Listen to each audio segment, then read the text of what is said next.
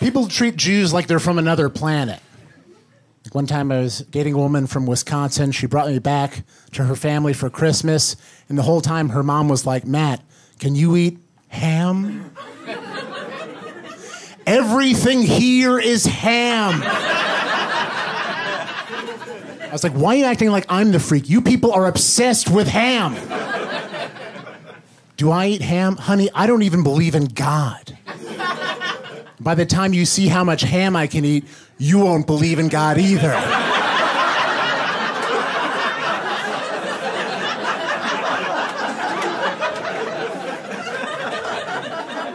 You'll be like, if Jesus loved me, how could he create this bearded ham vacuum?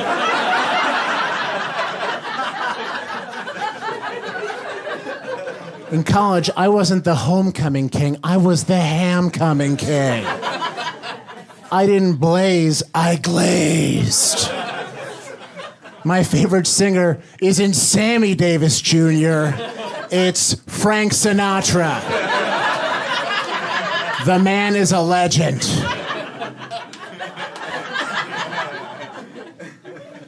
It was fun spending Christmas with my ex. My ex's parents got me a couple of gifts. They got me a bottle of whiskey and a pair of black leather gloves. I was like, thank you, but I don't feel comfortable murdering your daughter.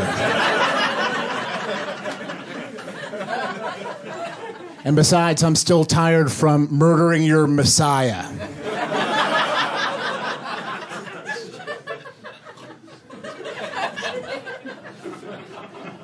Guys, that was a joke. The Jews didn't kill Jesus. We don't do manual labor. We hired Mexicans to do it. The Jews hate manual labor so much that one of us was a carpenter, and that's the one we crucified. People ask me why Jewish guys are so socially awkward, and I can only speak from my own experience, but the first party I ever went to, a strange man who I'd never seen before cut the tip of my penis off.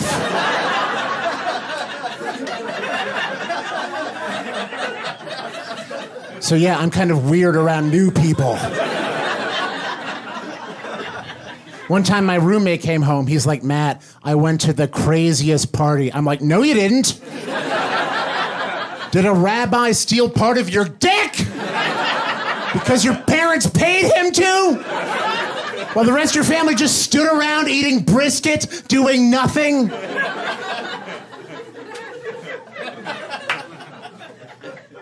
Whatever, I'm proud of my mutilated dick. Did you guys know that my penis was in the Guinness Book of World Records? And then I pulled it out when I found a bookmark.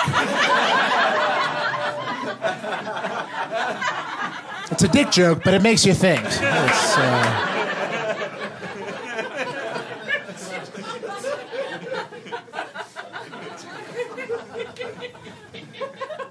Not only did they take my foreskin, they didn't even let me keep it. Could have had some fun with that thing, you know what I mean? Could have given it to my cat as a bracelet. Used it around the house, balanced a wobbly table. Could have snuck it into a coworker's Cheerios.